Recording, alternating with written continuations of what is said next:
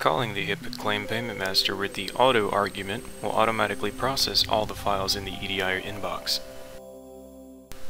This tutorial will cover some command line options for the HIPAAsuite Claim Payment Master.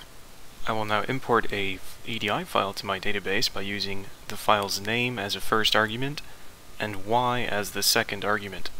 Here I see in my log that an EDI record was imported to my database.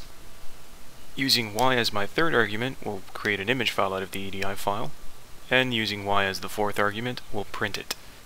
Using auto as an argument will auto-process all the files in the inbox.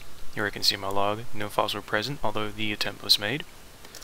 And by using EDI as a first argument, QE as a second argument, I can create an EDI file out of a query. The third argument would be the name of the file I want to create, the fourth argument, the query to the claim payment table, and the fifth argument, which is optional, would be the name of the trading partner I wish to send my EDI file to. Here on the log I see I've created a EDI file out of my query. Here in my EDI directory I see the file, and if I open it I can see it's an EDI file. This concludes the command line tutorial.